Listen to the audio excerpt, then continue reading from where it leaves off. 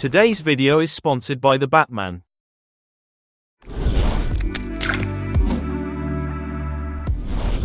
Duplicate your clip and bring it on top. With this second one selected, go to the color page. Go to the Magic Mask tab, keep the mask quality in the faster option if you don't want to destroy your computer. Make sure the toggle overlay is activated, and add some point into your subject to mask it out. Hit the track forward button, and come back after a month. If your mask is not that good, guess what? You can try it again. Once you have the mask, right-click in the Nodes window, and add an alpha out point. Connect the blue point of your node to this.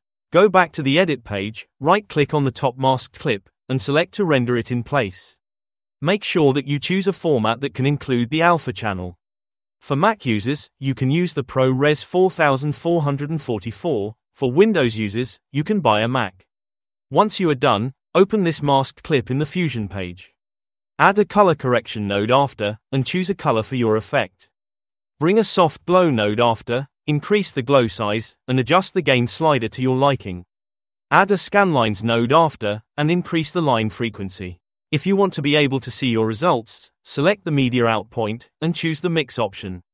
Play around with the color and the glow to find out what works best for you. This is the part where I spam my pack so I can finally quit my job.